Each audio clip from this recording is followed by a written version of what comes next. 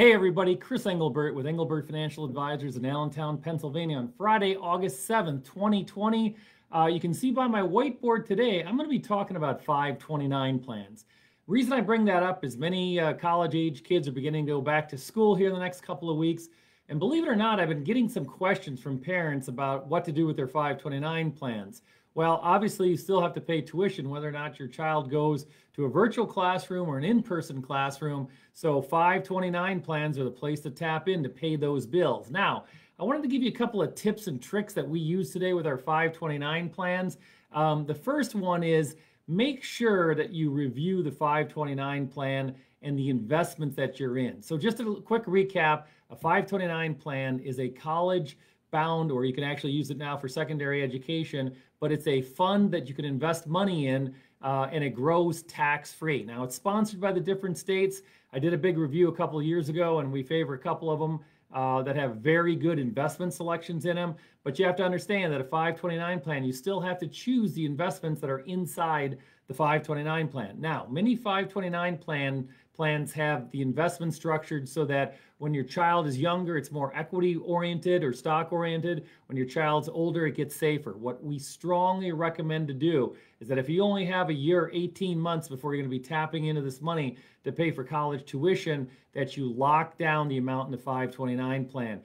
Many times there's a money market option that you can move your funds to so that you make sure that your child's account is safe so that you have the money there for college. The other thing you got to do is you have to remember you really only need one 529 plan if you have multiple children. So for example, if you have 3 children, we strongly suggest that you open the 529 plan in the name of the oldest child. Then you tell the other kids that they got to work a little bit harder. Just kidding, I'm kidding. But no, what ends up happening is a lot of times we see people that have multiple 529 plans. They're very hard to keep track of.